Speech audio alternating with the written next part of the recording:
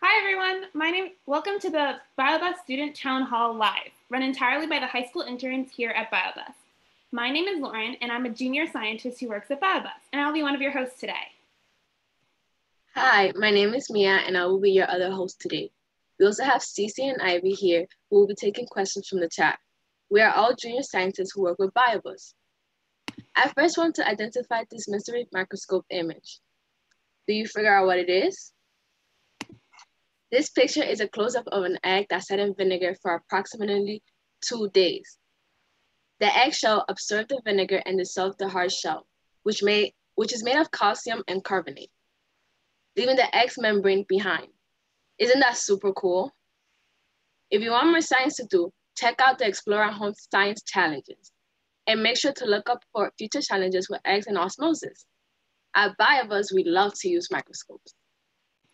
We would also like to give a shout out to our amazing team of 11 junior scientists who helped write and produce this town hall.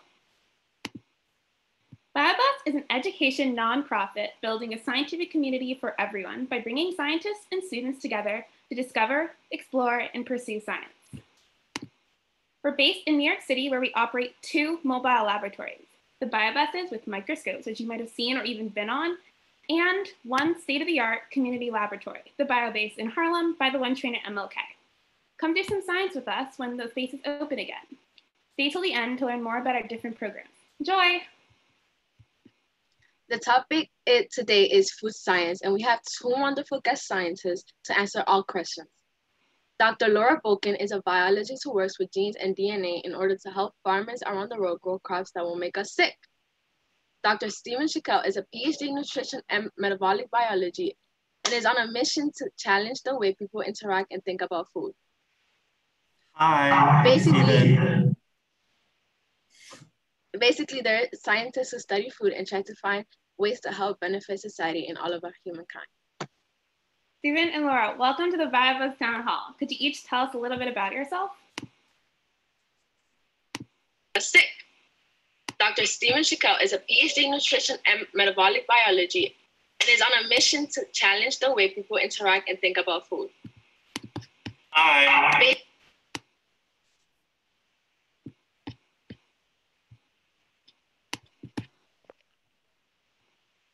Would you like to introduce yourself, Steven and Laura? Is that me? Is that me now? Sorry. Hi, everyone. My name is Laura Boykin, and I am a computational biologist, which means I like computers and I like biology and putting them together as a job. So that's what I do. I'm a senior TED fellow, and I'm currently working on a project called the Cassava Virus Action Project, which is a bunch of scientists, technologists, farmers, and our big mission is to save this plant called cassava, which feeds 800 million people globally. So we're trying to use all sorts of high-tech portable genomic gadgets on the farm to help smallholder farmers. We're focusing now in East Africa, so that's Uganda, Tanzania, Kenya, and we're working really hard with farmers. We're working really hard with scientists on the ground. And really the big questions that we're interested in are, why are farmers hungry? And how can we use technology to help farmers grow more food? And also this idea of places in the world where there's food waste and there are people on the planet who need food. Like how do we work as a planet to get those things aligned? And one of the things I'm really passionate about is every bit of science that we do is wrapped in social justice. So I'm really curious as to why the majority of food scientists and policymakers are white guys, and the majority of the farmers are not white guys. They're mainly women of color. So I'm really interested in increasing inclusion in science, and getting people at the table solves big problems. So I think that science and technology is amazing, and communicating it is even better. So I'm just really happy to be here today. Hi, I'm Steven. Thank you so much Laura. That's amazing. Very happy to be speaking alongside you. And like Mia said, I'm Steven, and I got my PhD at Columbia in nutrition and metabolic biology. I worked in the Kusteni lab studying energy regulation by the skeleton. I spent a lot of time thinking about bones and how they interact with our diet and food.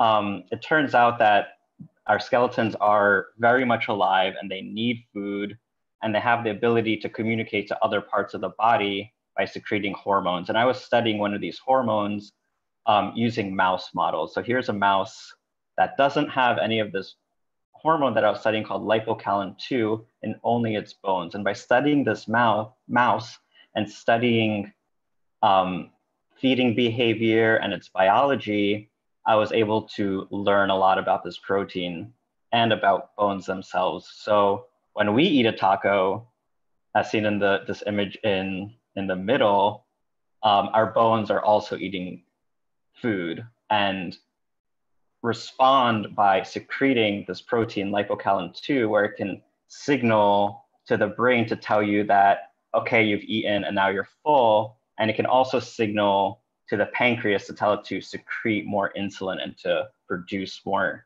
insulin.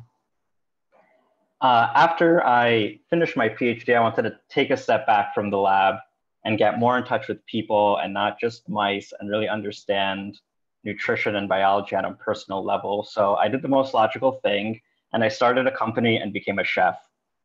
This company is called 8, and it stands for Aggregate, Integrate to Educate. And it's all about learning about yourself and learning about your biology. I'm starting to develop some curriculums to teach scientific concepts through experiments in the kitchen. I'm also cooking a lot, catering. Before COVID, I was catering immersive theater events and weddings and hosting dinner parties. And these dinner parties were dedicated towards bringing diverse sets of people around a table and asking big questions about the future of food, the future of healthcare and science, and our place in it. So like I was saying, at these dinner parties, I was asking some big questions, but also questions that we tend to maybe not think as much about, like really basic questions like, what is food? What is eating? What are nutrients? What is digestion? What is metabolism? And what is cooking?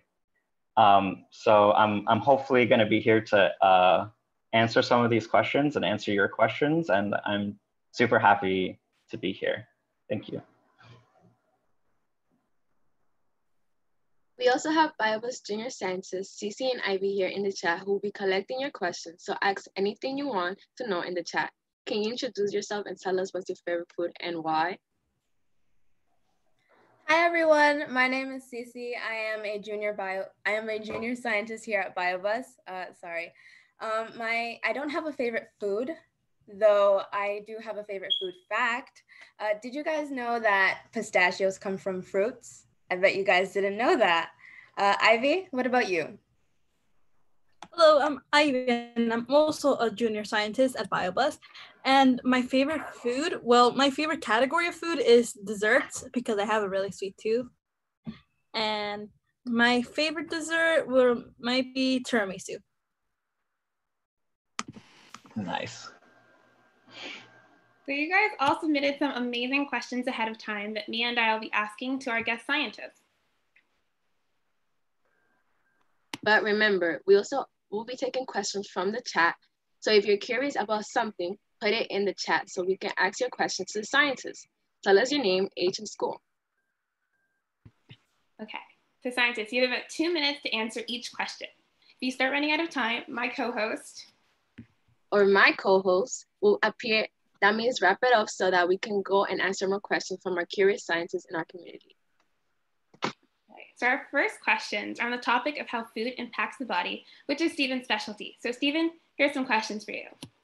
Our first question is from Kanokwan, who is 40, and they ask, why does food come for us when we are undergoing emotional experiences? And why do certain foods change your overall mood? That's a question that was asked by Cecia, who's 17. It's a really, really great question. It really hits on this idea that food and mood are intimately intertwined. So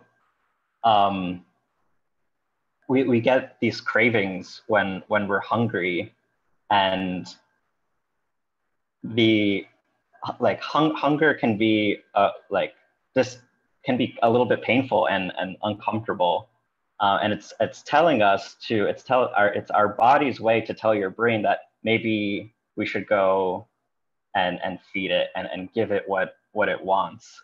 So when we put in the work to get the food, so in today's society that might be calling seamless, but other people are foraging for berries and mushrooms, or hunting, or farming.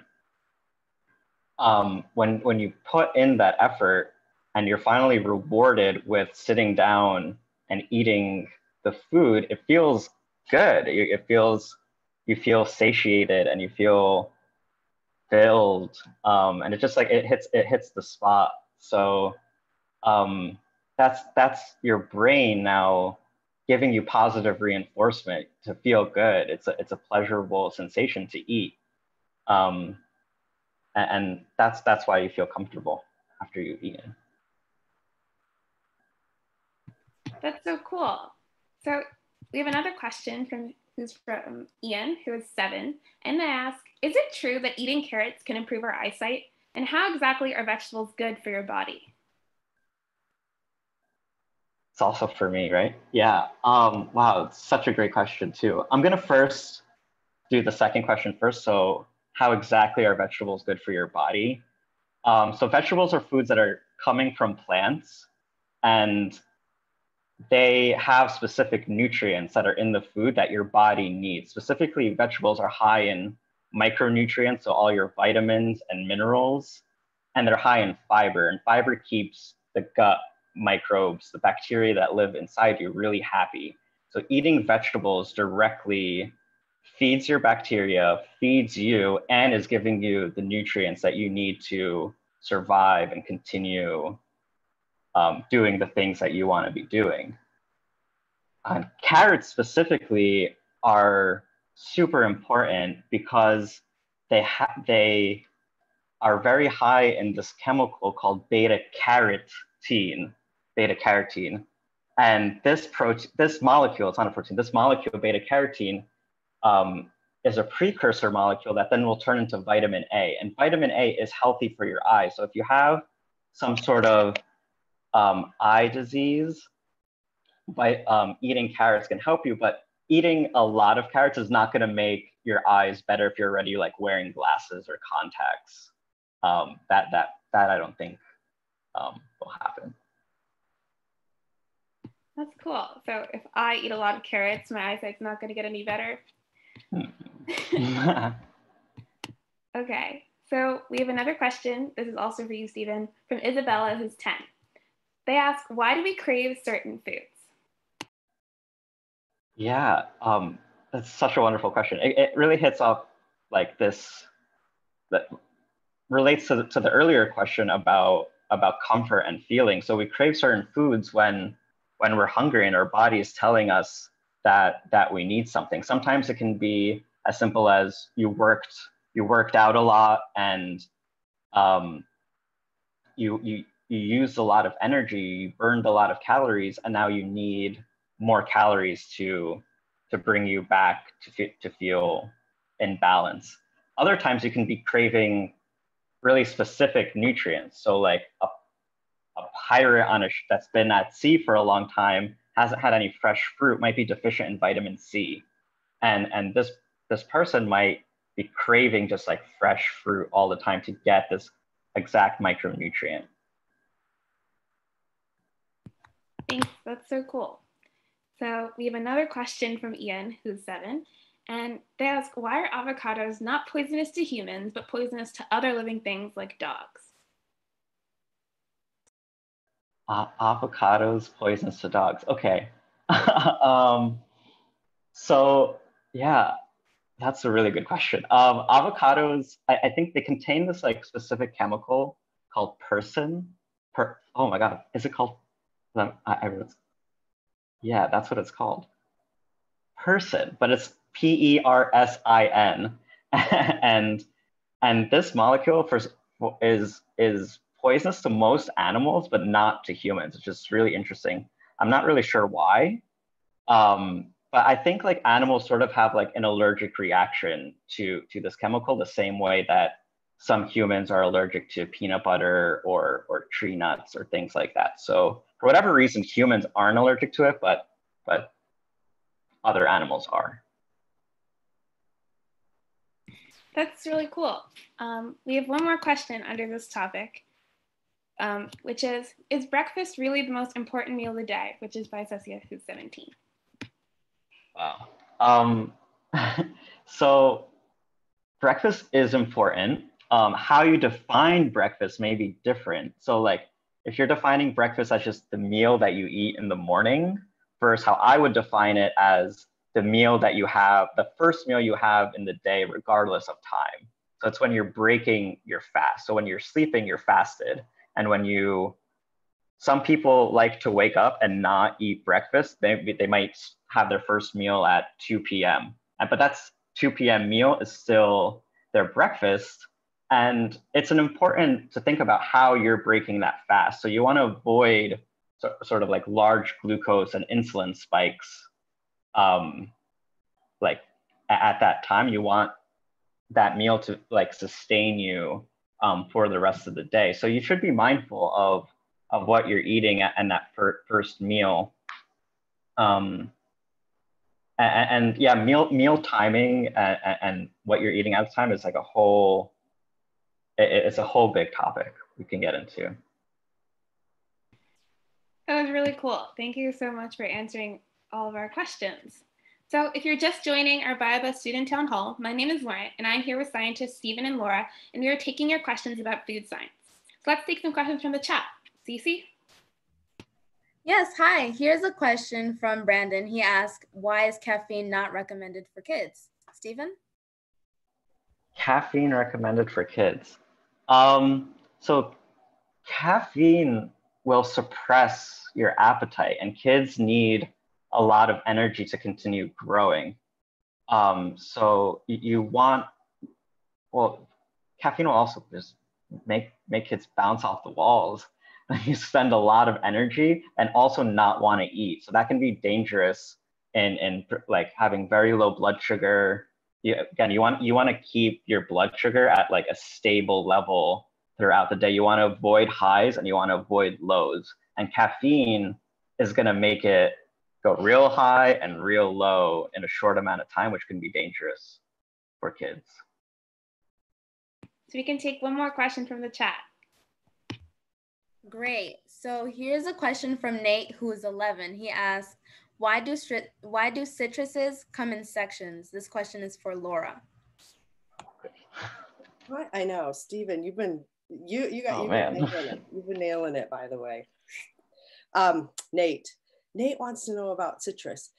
So obviously the design of fruit has to be advantageous for reproduction, right? So obviously fruits are fruits because they're going to be ingested by something, right? And then the seeds are going to be pooped out and fertilizer is going to be around them, and then a new plant's going to grow, right? Because most things are on the planet to especially plants, to reproduce. And so and I'm not a citrus expert, but I can imagine that that fleshy part around the seeds, right? Because when you eat citrus, there are seeds in there, right? So that's to attract things like us eating them and getting rid of them in hopefully a place where they can grow, which we do not do. So that's my short answer on that. Great. So we have more science questions, and these questions are on the topic of genetically modified foods. The first question comes from Christine, age 39, and they ask, how can you make foods safer using modern methods? And this question is for Laura. Yeah, this is a good question. I think the majority of plants that we eat now and that we consume have been modified in some way genetically. And so a lot of people say, well, why is that? Or what is that? But I'll just give you an example of, I think a lot of people have heard about what happened to the Irish potato. There was an Irish potato famine, right? Like a lot of people, there was this weird thing that went through, killed all of the potatoes, and then people fled because there was famine, right? And the same thing is happening all throughout different parts of the African continent and beyond, right? Because there are these pests and diseases that are constantly fighting with the plant itself. And so before any technology intervenes, there is low yield, right? Low amounts of food will be produced. So our food that we eat, and to sustain this massive planet that we have, there are really cool scientists that are finding ways to make plants resistant to pests and pathogens. And those are the things that are really helping us feed this gigantic planet that we have of people. So technology, lots of really cool scientists doing DNA technology are making plants more productive. Really, it's about production of food, isn't it? Yeah. Great. And we have another question, and this comes from Elizabeth, age 11, and they ask, how do scientists crossbreed foods? And this one is for Laura as well. Elizabeth, 11. I mean, I don't think I was thinking about that stuff at 11, but I'm glad somebody is. So, it's interesting when different fruit are crossbred. I'm thinking they're talking about some sort of hybrid between an apple and an orange or something like that. So really the way things reproduce a lot has to do with the chromosome numbers, right? One of the reasons that cats and dogs don't mate and have offspring is because in this process of meiosis, you need chromosomes to match up to make viable things happen, right? So making plants hybrid, you really have to work on finding out, are the offspring going to actually make it, right? Are the chromosomes going to line up? Are they going to be viable? And all of those sorts of things. So usually people just do a lot of experimentation, right? Fruits come from flowers, and they'll take a flower from maybe an apple and a flower from an orange tree, rub them together and see if they produce viable offspring, right? So it's all about, that's how it happens. Flowers are put together, and then you see if there's an actual fruit. Awesome. And we have another question, and this question says, how are scientists using 3D printing to make food? What effect is that going to have on our lives today? This comes from Christian, age 14, and this one is for Stephen. All right, 3D printing and food. So I'm definitely not an expert on this, but I think that 3D printing would be most used for like lab-grown meats. So there's a field of science going on right now where scientists are trying to develop alternative meat products by growing kind of like cells in a lab without the animal. So right now they're just focusing on getting the cost down to be able to, put something like ground beef in the market on the shelves next to real ground meat, and hopefully people will choose that one. But they need to get the cost of it right. They're starting with things like ground beef because the texture will matter a little bit less. But in the future, if we're gonna want like full-blown lab-grown like steaks that like the muscle striations are gonna matter, we could use 3D printing to maybe do that the same way how 3D printing is being used to kind of build like hearts for heart transplants or something like that. So that's like a whole field of biology, and maybe they're going to merge, and we'll have this whole kind of future where we're eating steaks that were never part of an animal, which seems wild. So that's an exciting future. Can I say something about that? Sure. I mean, why not? We're here today. Yeah. So one thing that I was just thinking about while you were talking was, I think we're going to have to be careful that we don't marginalize people even more, because that 3D printing requires power and requires all those supplies. So I feel like if that is going to be a viable thing, we need to make sure that everybody on the planet is going to have access to that as well. So that's what I just wanted to throw out there, because I think a lot of times here in the US, we get so carried away. Like just being able to even be on this chat is a privilege, right? Having the internet, having power to do this. And I sometimes worried that if we go down the road of things that require that too much, we might really exclude some people that need us to not. That's my 2 cents. Absolutely. Oh, cool. Absolutely.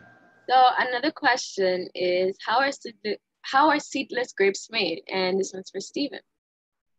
For me, well, Laura, do you know this one? Stephen, I think we're just we can get into a full genetic session here, but it's all about genetics, right? And selection.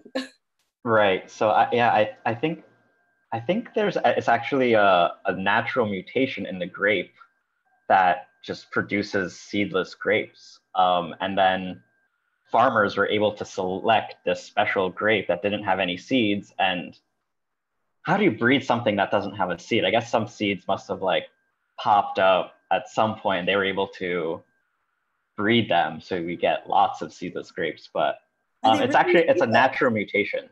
Are they really seedless, like for real? Because every time I get a grape and it says it's seedless at the supermarket, there's always something in there that is a seed-like thing. But do they do like a propagation thing where they they propagate it through cuttings and then throw it in the ground? And so maybe that's how who knows? Cool. So we have one last question, and we have the first one is from Ian, who is 7, and it asks, how are preservatives added to food? How does it affect the body? And the other one is from Ivan, who is 7. What are ultra processed foods? I can touch on this, and then Laura, maybe you can fill in. I think like when you're going from sort of like the farm where you're growing the food, and then you have to take it to people, right? So a lot of times is going to grocery stores, and food, in order for it not to go bad, needs to be preserved and processed in a way to get it from the farm to the market for us to then be able to use it in our kitchens. So preserving food is an ancient process it's an ancient process. So we've been doing that for as long as humans have been eating. We've been trying to preserve food. So things like fermentation and salting foods is a way to preserve it. If I have cabbage and it's going to start going bad, I can put salt on it. It's going to draw out the water, and it's going to be preserved for longer, and I can eat sauerkraut, or I can eat kimchi and things like that. So there are like these natural preservatives that we've been doing for a long time, like salting. And then there's sort of chemical preservatives that we've been using a lot more recently that might be a little more iffy. So like ultra processed foods like a Twinkies or something like that, right? Like something that is shelf stable for decades. There are these chemical additives that we're not really as confident about their health. They probably aren't as healthy as the natural preservation techniques that humans have been doing pretty much forever. Not forever. Great. So if you're joining us at BioBus, if you're joining our BioBus student town hall, my name is Mia, and I'm here with scientists Stephen and Laura, and we're taking questions about food science. Let's take some questions from the chat. Ivy? Okay, so Eden, who is 10, and Angie, who was also 10, wanted to know if is there something about sweet foods that make me want to eat it every day? And why do we want more sugar as we're eating it? Yeah, I can take this one. So we talked about nutrients. So we talked about some micronutrients like vitamin C and vitamin A. There's also the macronutrients that are the sugars, fats, and proteins. And sugary food has these carbohydrates that you need to maintain sugar levels in your blood. So your neurons and your brain, which use sugar to keep going, they don't like to use proteins or fat as the fuel source. So these are fuels for energy. So when you eat them, you again have this like positive association with good job eating that. You should eat more because that's what your body wants. Your body wants the energy so you can be a 10-year-old and play and have fun.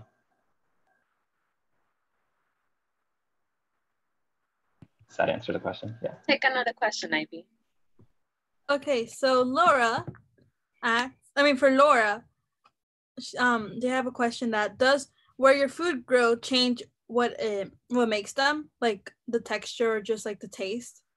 I mean, Stephen, you might have to help me on this one, but you know, the end game for plants, I mean, plants are like machines as well, right? They take in water, take in carbon dioxide and release things as well, right? So if you put pickled juice, let's just say, I mean, you dump pickled juice on a plant, it's not going to taste like pickled juice, right? Because the plant itself is processing the inputs from the pickled juice to actually make what it needs, right? So I think that soil, of course, is super important for growing plants, and the amount of water it gets, and if it has access to sunlight and all of those things that are super technical biologically. But I understand what our chat person is asking, like, what if you dump barbecue sauce in the soil, is it going to taste like barbecue? Like, I get it, I totally get it, because I think about these things too. But when you think about how plants do what they have to do, they have cells, they do their thing, they're chemically working through moving the input into what they need, which is they're producing sugar and releasing oxygen, right? So that's the short answer. Did that answer that? I also want to add, there's this concept in like the culinary world of like terroir, right? So like where the food was grown. So there's a reason why you want like wine from California or champagne from Italy, because there's something that makes those grapes special in their unique way that makes the wines different. And we're learning more about this like idea of terroir in the fermentation field. So like there are certain bacteria that will live in the US and New York, and there's certain, or yeast, and there are other ones that will be like in France. So if I'm making a baguette in New York and I'm having a natural sourdough starter, the bacteria in my sourdough are going to be different than the bacteria in the sourdough that is being baked in France. And therefore our breads, even if we use the same ingredients, because of our location and because of what is around us, is going to change the taste of the food.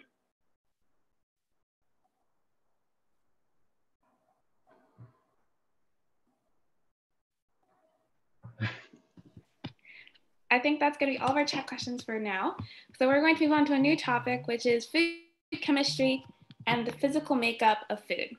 So our first question is from Maxie, who's 7, and they ask, is honey really never going to go bad? You guys, I had to Google this. I Googled, it wasn't my thing, because I was like, this is interesting.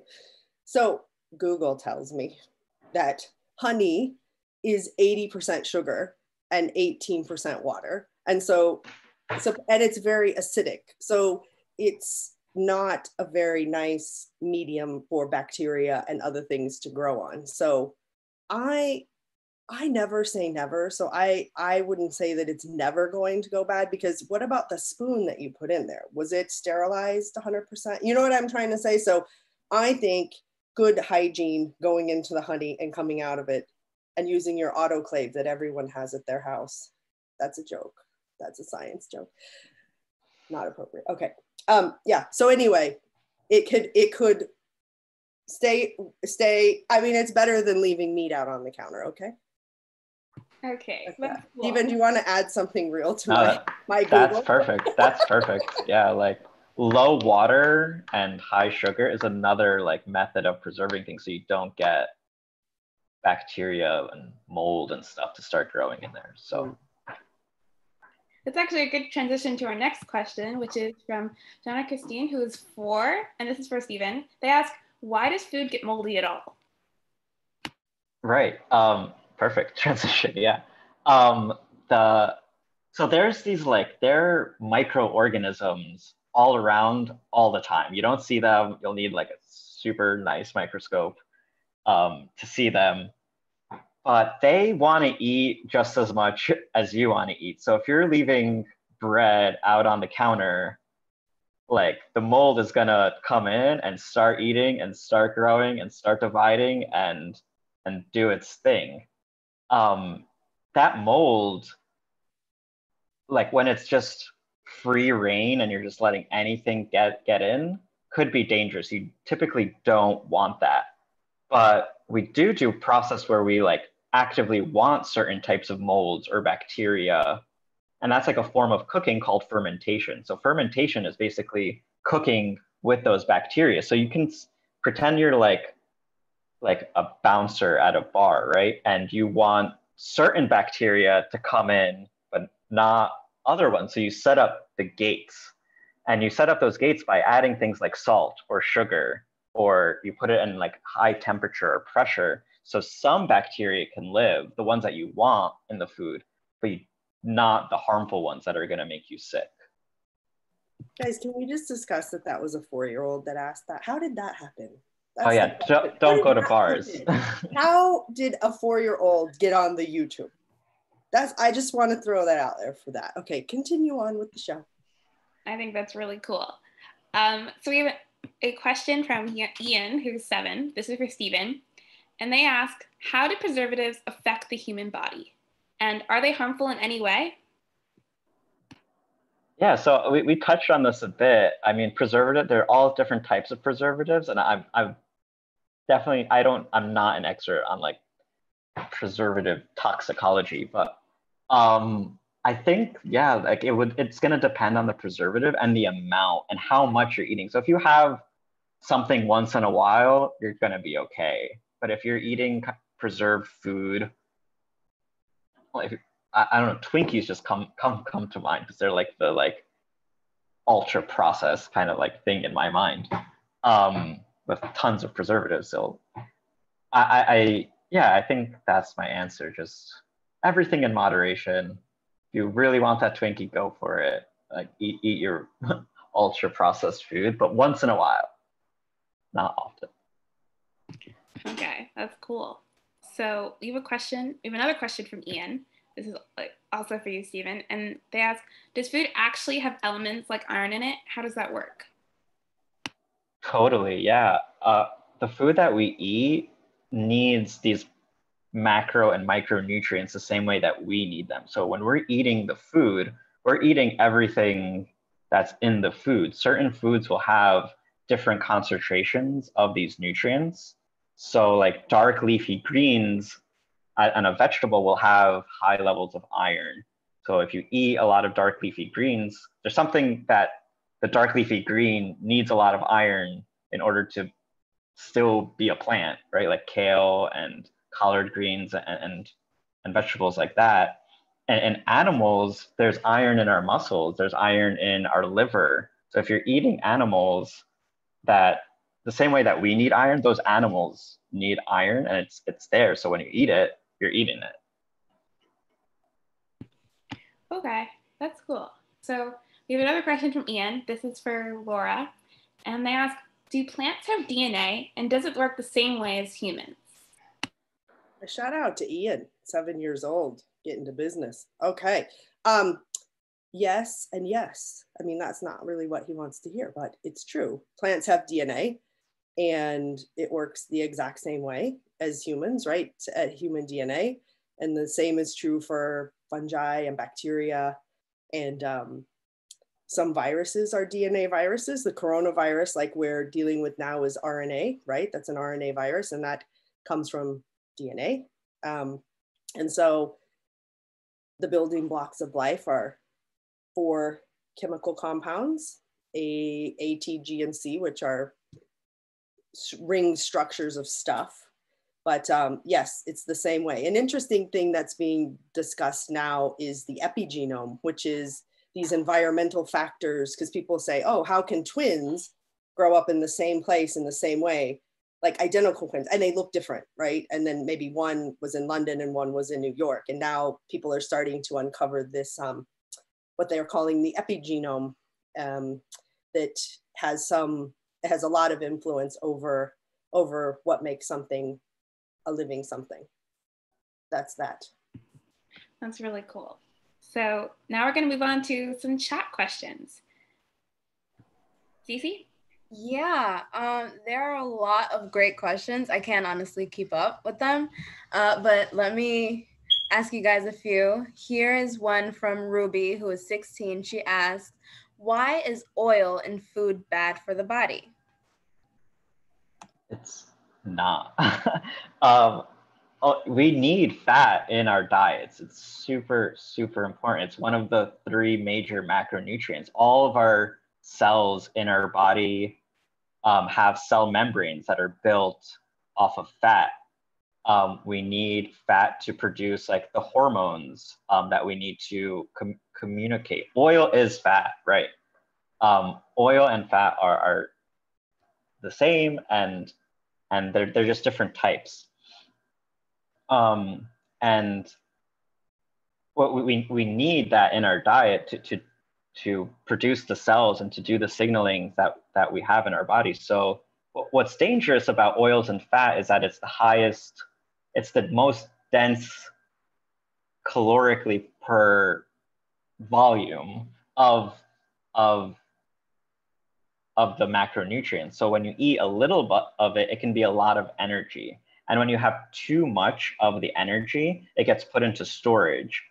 And that's how you start getting fat. And those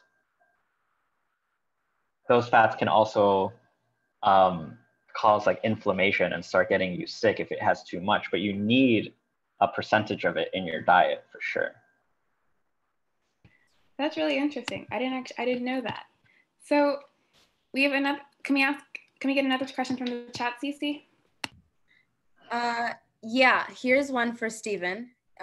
There's one that asks, how do you keep blood sugars levels stable throughout the day? That's a really brilliant question. So you have to do a lot of like personal monitoring. So I can't tell you like eat this food, eat that food, because everyone's response to the same food could be different.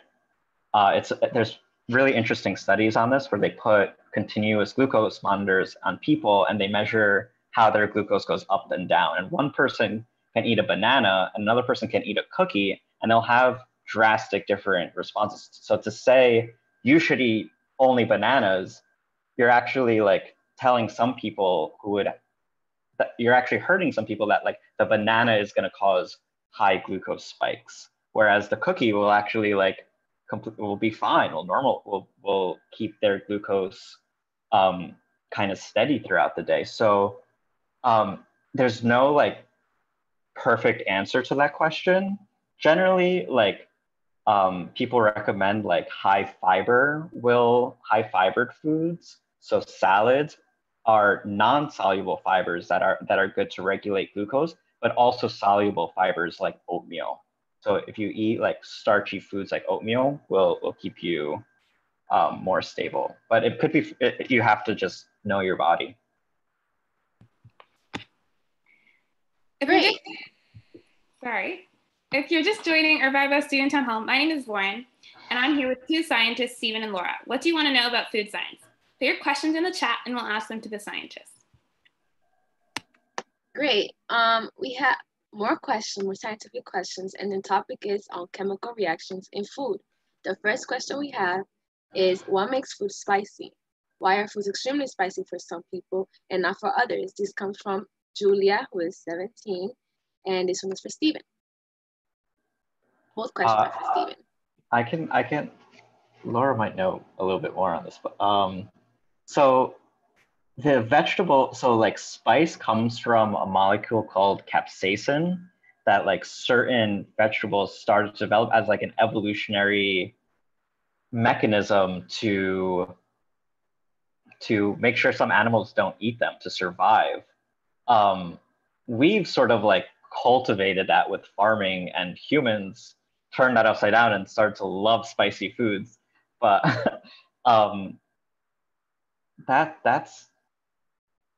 was that the question? Why are spicy food? What's spicy food? So there's this molecule capsaicin that makes things spicy, and it sort of like hits our taste receptors on our tongue. Sometimes it's a little painful,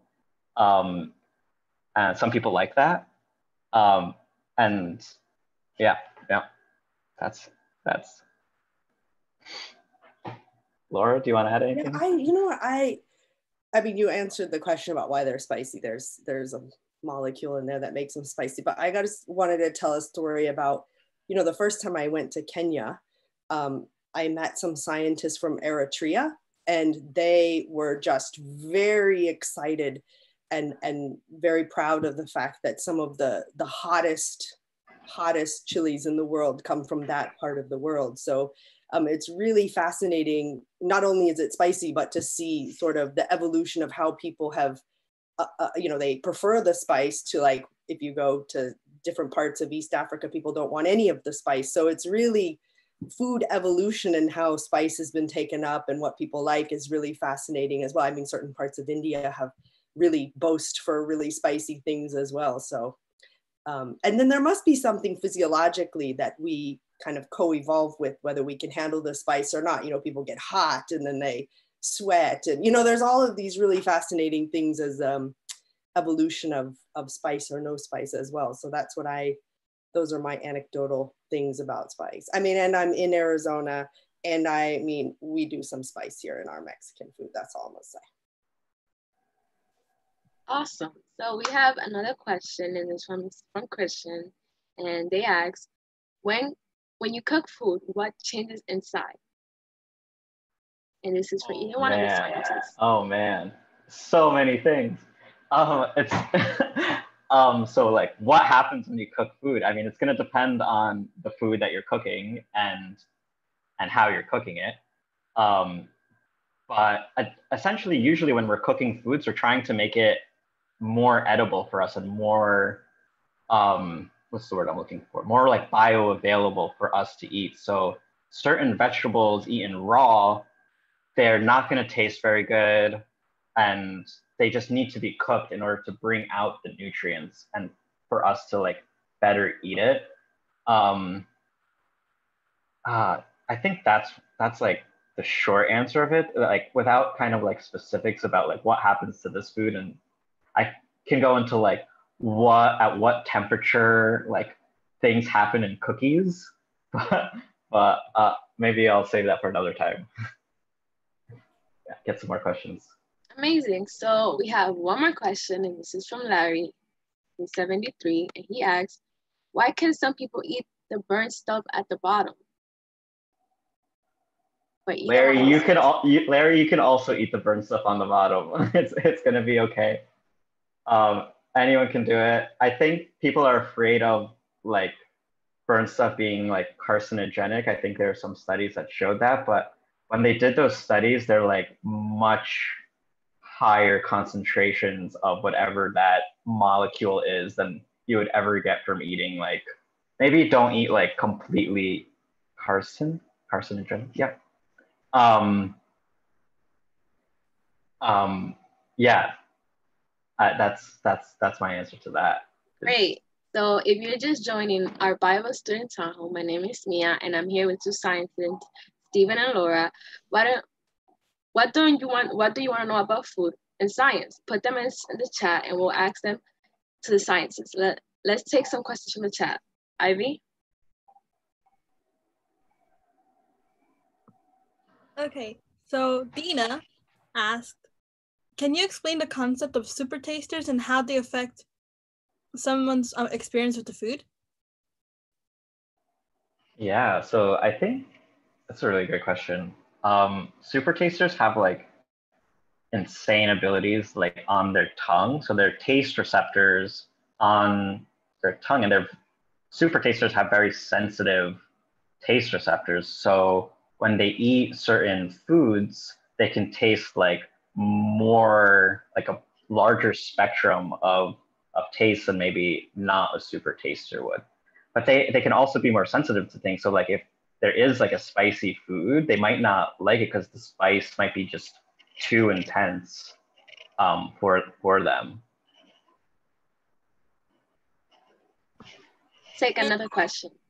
Yeah, another question is from Hannah. She is an adult, and she says, does the body process animal protein differently from the plant protein? Animal protein from plant protein? Not really. Like our bodies don't really know where the protein is coming from. Like when you start, so this question is really about digestion, and digestion is the process of breaking down the food. So we eat foods and they come in these, and how they come, and there's all these big macronutrients and there's cells. We need to like break it down. So then so for proteins, they get broken down into specific amino acids. And then the proteins are made up of a string of smaller parts, and the smaller parts are called amino acids. So once the protein is sort of broken down into its constituent parts, the amino acid of, like, let's say alanine or glutamate in an animal is the same as the glutamate and the alanine from an animal. So we're going to move on to our next topic, which is food consumption. Our first question is from Taylor, who's 10, and Abdil. Taylor asks, can you survive by only eating fat? And Abdil asks, does everything make you fat? You cannot survive by only eating fat. You definitely need the other nutrients like protein and carbohydrates, because those are the building blocks of your body. So fat was one component. It's the cell membranes and hormones and things like that, but you also need sugars. Our brain feeds on sugars, and most of the signaling molecules of most of the hormones and kind of the whole machinery is built around proteins, how to replicate. So just eating fat's not going to do it. And the question on, does everything make you fat? No. You really will only get fat if you're eating an excess of calories based off of how much you're expending. So when you're expending energy and you're eating energy, if they're in balance, you're going to stay the same weight. If you eat more than you're expending, you're going to gain weight. And if you eat less than you're expending, you're going to lose weight. So for kids that are growing, you want to be in eat more calories so you can continue growing. We have another question. Cumber and Taylor, who are 10, both want to know, why are calories really important? And Taylor also wants to know, can you take away calories from a food without removing a portion of the food? I mean, I can talk about calories since I spend a lot of time. You know, it's interesting to think about calories, and we're so in such a privileged space in the US. I mean, I'm not saying that there aren't children here that are really struggling for calories, but there are a lot of places in the world where there just aren't enough calories to do anything in a day. So I forgot. Okay, calories are super important, right, for growth. I mean, there's a huge portion of the population, the global population, that is stunted, right? I don't know if many of you know about stunting, but there are a lot of children around the world that just don't develop properly. Their brains don't develop, and many learning challenges come up from not having enough calories. And so I think that calories are super important. And you know, I think that this idea of fat is also really interesting, because that concept globally, like when I go to places on the African continent, I'm never seen as fat, I'm seen as healthy, right? But I'm in the US and some people say you're fat, but then, like, let's say you go to Thailand and there's this other beauty of all these different things. So I think that keeping the calorie thing and the idea of being fat in perspective as to what it really means, because in the end, having enough food is an amazing advantage on the planet. And I don't know what else I'm supposed to ask about, but calories are important. And I think that perspective that everybody doesn't have enough is super important to drive us forward to secure the entire planet with food, is my big challenge to our YouTube peeps. I know I'm old, I said peeps, whatever. We have another question from Taylor, who's 10. This is for you, Laura, again. And they ask, is it possible to expand the expiration date of food? Is it possible to expand the expiration date of food? Okay, I just want to give a side note here. My mother keeps salad dressing in the fridge for probably 10 years, like legit. My friends come over and they just automatically, it's a joke that they say, my mom's name is Mary. Mary, what's the expiration date on this? So my mother clearly has proven that you can have salad dressing 10 years over the expiration date. So there's that info for you, and there's data. It's right in there in my mom's fridge. Done.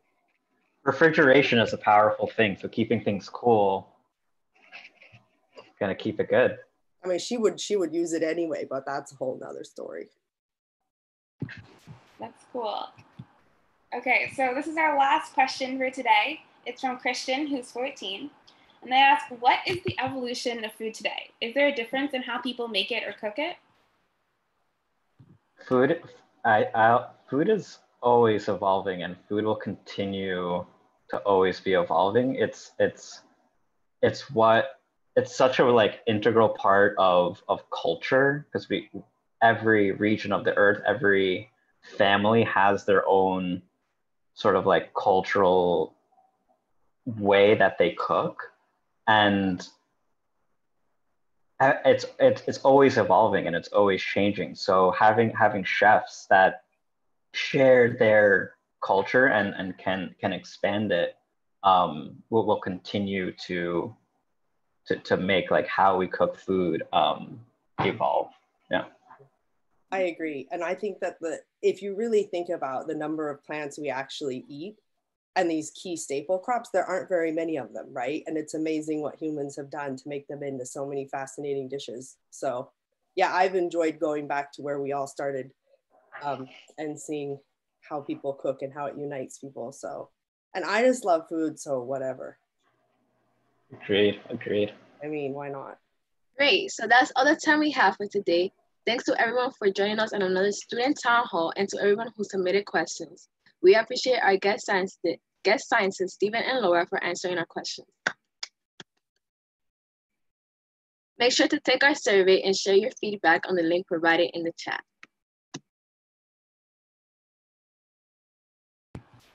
BioBus brought everything online so we can still create a warm and welcoming space for people to learn about science, practice research, and make discoveries. Catch our weekly student town halls every Thursday on BioBus to hang out and learn with scientists.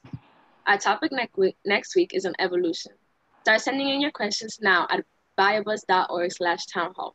See you live next Thursday at 1 p.m. to learn new things about topics of evolution. Join a remote lab class with BioBus scientists and tools in our Discover at Home program, or try an experiment and share your research with our Board Home Science challenges. You can learn more about all of this at biobus.org. Check out the link in the description below. Find more info at www.biobus.org and follow us on TikTok, Instagram, Twitter, and Facebook using our handle at BioBus to discover at home with us. Thanks. See you next time. Bye. Now, we're gonna play a Kahoot if you guys want to.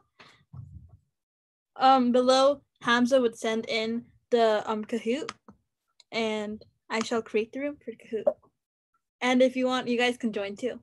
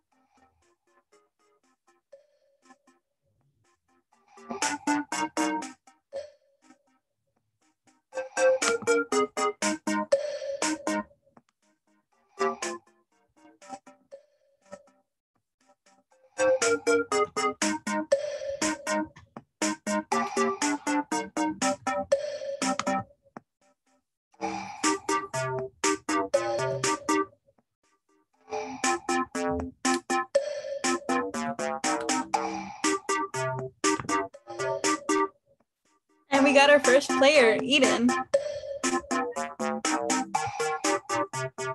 Ceatator. Cellulum aelicum.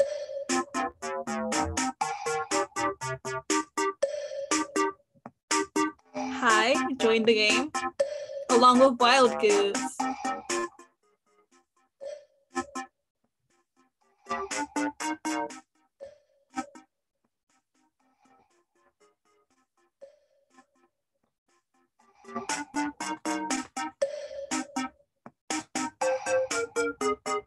Too old for this, join the game, along with burger, fries, and pizza joined.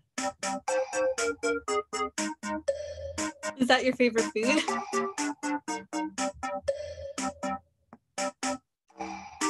Hey, join the game too, along with Sonic.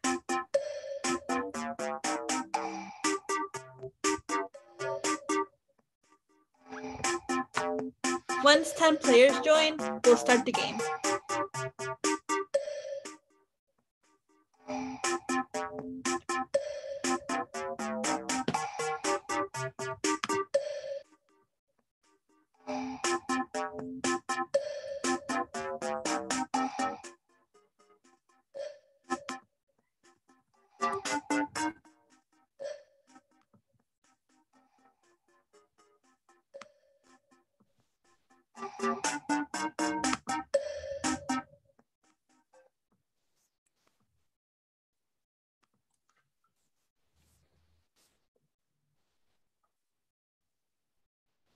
I guess we'll start then.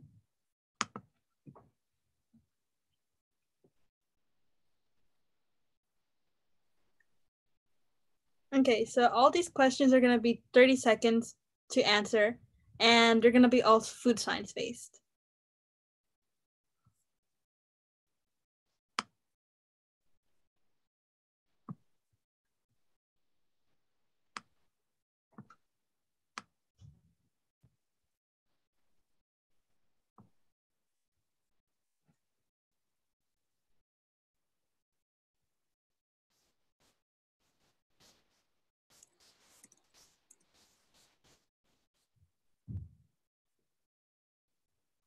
So, which food has the highest protein? And it is chicken breast to answer for that question. And pizza, fries, and burger is in first place with 503 points.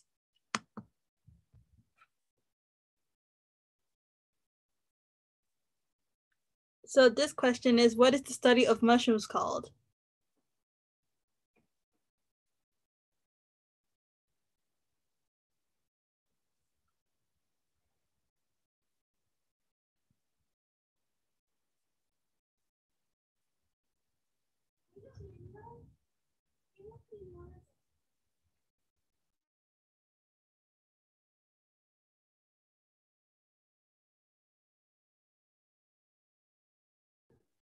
So don't get fooled by fungology or mushology. The answer is mycology. And burger, fries, and pizza is still in first place, while Too Old for This is going for second place.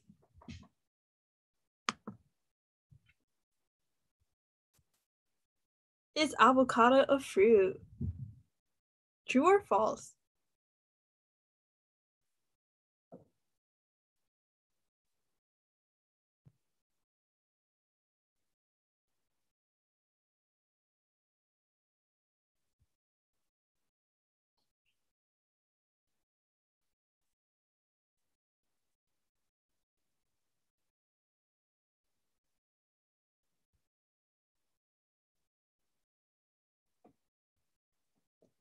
So it is true, avocado is a fruit.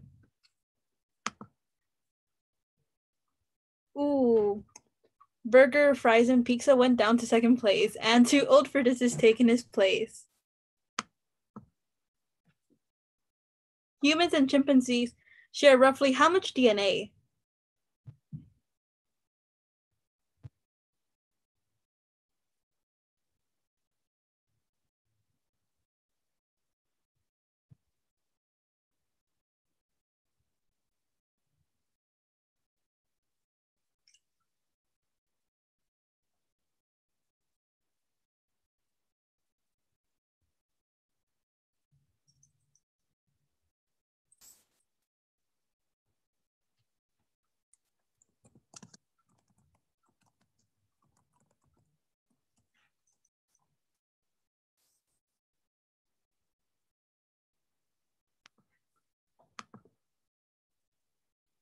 Okay, so See Ya Tater took burger from fries and pizza spot.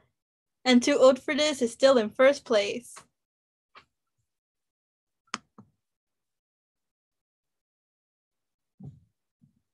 Flour cooked together with fat is known as what?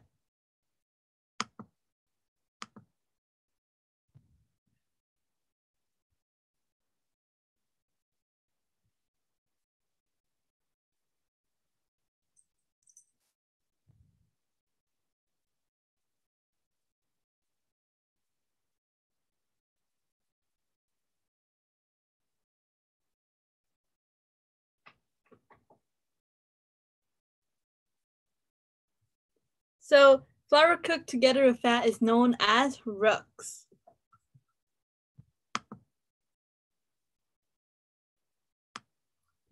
Too old for this is still in first place, and See Ya Tater lost her shriek. What food is hummus made from?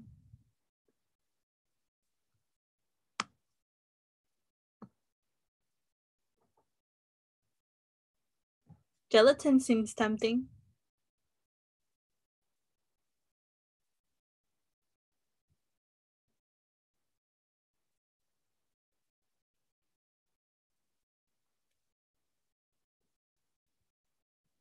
So the answer is chickpea. Now we shall move on to the next question. See Ya Tater took Too Old for This spot. And burger, fries, and pizza is still in third place. Let's see if he can redeem himself.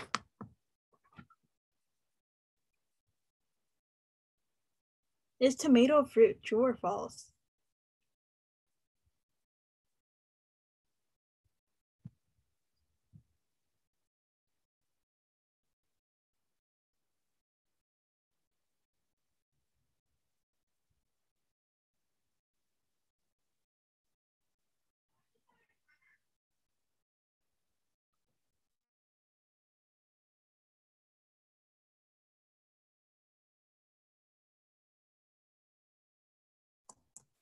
So tomato is a fruit. So it is true. Burger, fries, and pizza took his second place for Too Old for This, and See Ya Tater still remains on top. What is boba made of?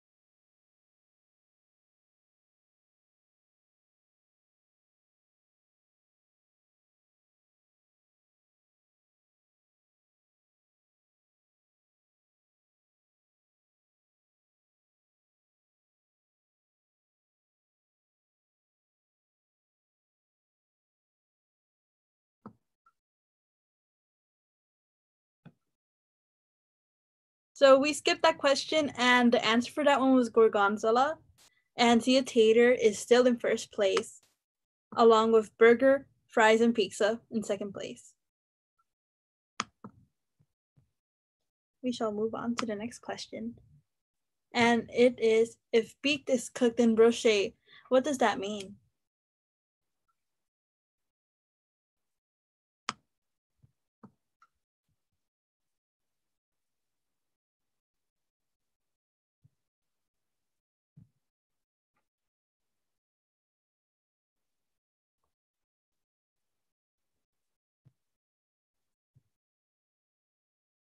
5, 4, 3, 2, 1. And it meant on skewers. See a tater is still in first place.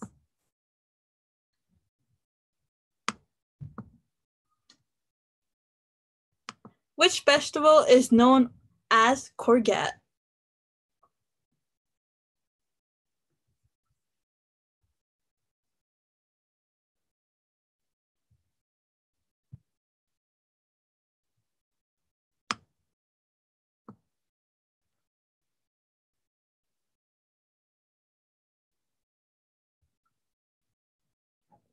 Seven, 6, 5, 4, 3, 2, 1. And the answer was zucchini. See a tater is still in first place. Ooh, Sonic Life went up. Let's see if he can steal third or fourth place. We are on our 12th question. What is soy sauce main ingredient?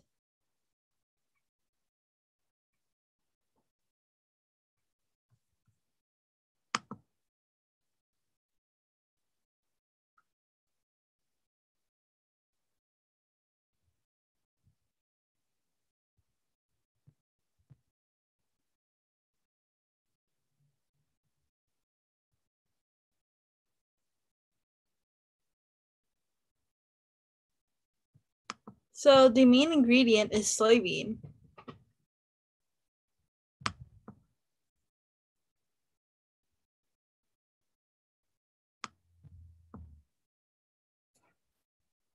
The 13th question is, what is the main ingredient in gingerbreads?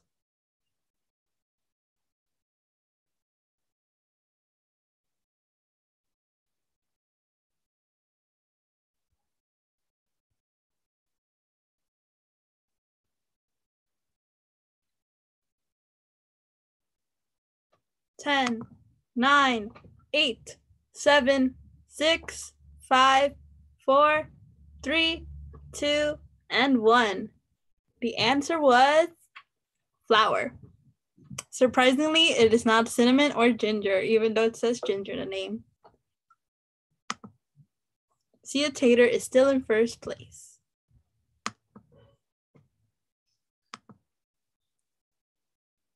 We are on the 14th question. And it says, which country produced the most strawberries in 2016?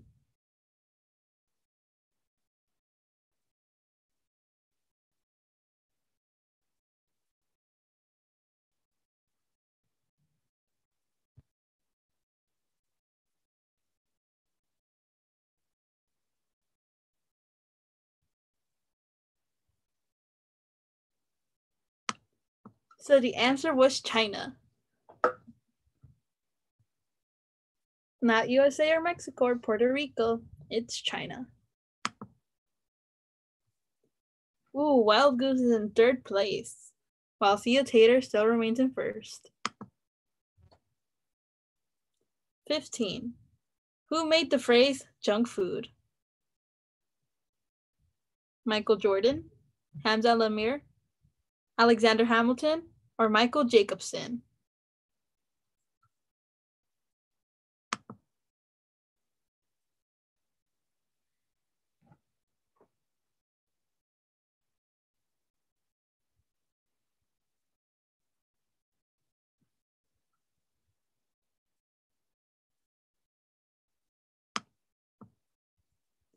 So the answer was Michael Jacobson. Sadly, not Michael Jordan. Ooh, See a Tater lost his spot, and Wild Goose is in first place. Let's move on to the next question. So the 16th question is, a field of rice is known as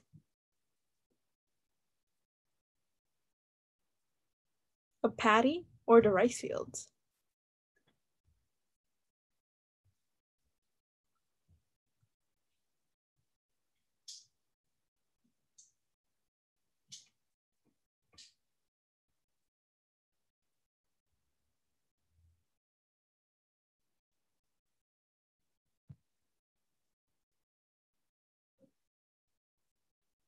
So the answer is Patty. And Wild Goose is on a 3-win streak. Let's see if Cia Tater can catch up. The 17th question is strawberry a fruit?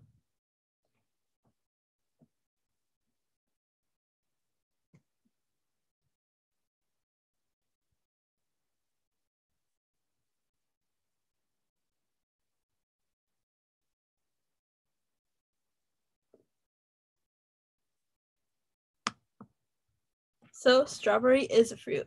And no, do not get tricked. It is truly a fruit. And Wild Goose is on a 4-win streak.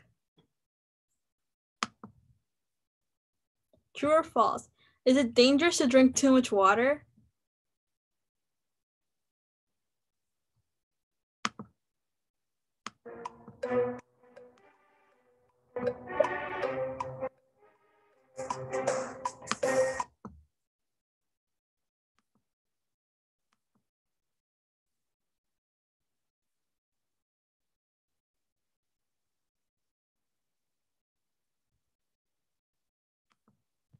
So drinking too much water can be dangerous.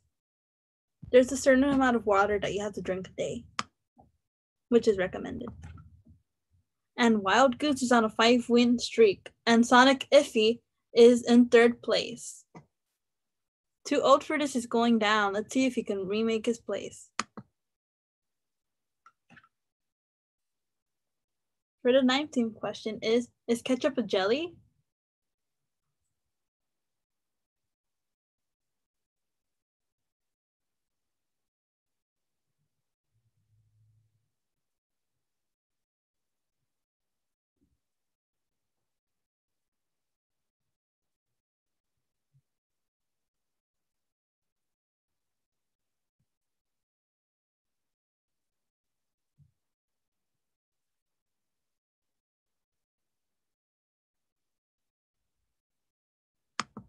So it is false. It is truly false. And Wild Goose still remains with his streak, or her streak.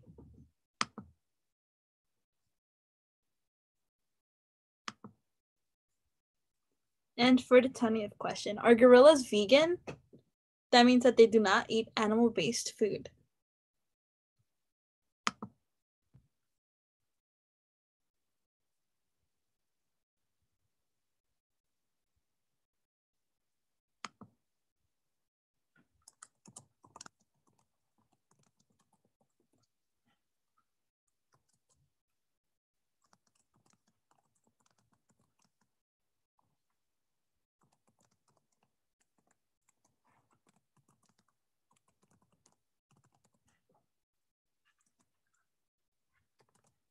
So it is true, they are vegan. Due to time, we'll have to cut the quiz short. And I'm sorry about the lag. It's because we're streaming and there's a lag in between when we're recording and when you guys are seeing it. So Lauren or Mia, if you want to say anything or add anything.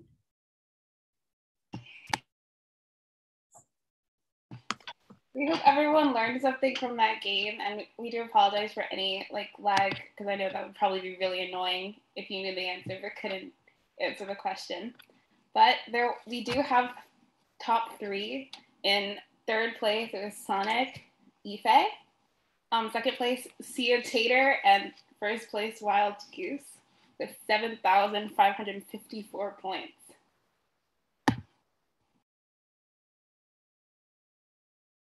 And thank you to all our amazing high school student, junior scientists who made this happen. Give yourselves a round of applause. Can we get some clapping in the chat? Amazing.